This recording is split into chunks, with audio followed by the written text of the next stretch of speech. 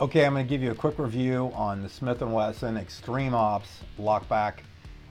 This is probably one of their best sellers, and for good reason. The quality of this knife for the price is really insane. And this is kind of one of those perfect knives that you can give as a gift that has the appearance of a knife that would cost, 5 times that.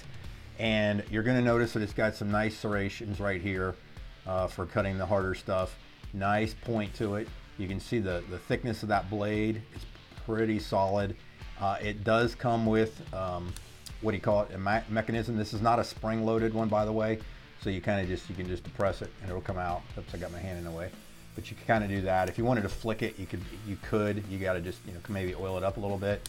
The other thing too is it's got the clip on the back for your belt. Kind of put it in your pocket, obviously on your belt. But you can slide this right into a front pocket, and when you draw it out, the way you would pull it out, it actually's got an ease to come open that up. But it's a really good knife. Quality's there. Basically hard aluminum type steel kind of thing, and it's not cheap. It doesn't feel cheap at all. It's a great knife, excuse me, that I would highly recommend because again, everybody needs a good quality knife that's in their glove compartment, backpack, gym bag, whatever, because you just never know what situations come up. These obviously make great gifts. You could easily field dress something with it.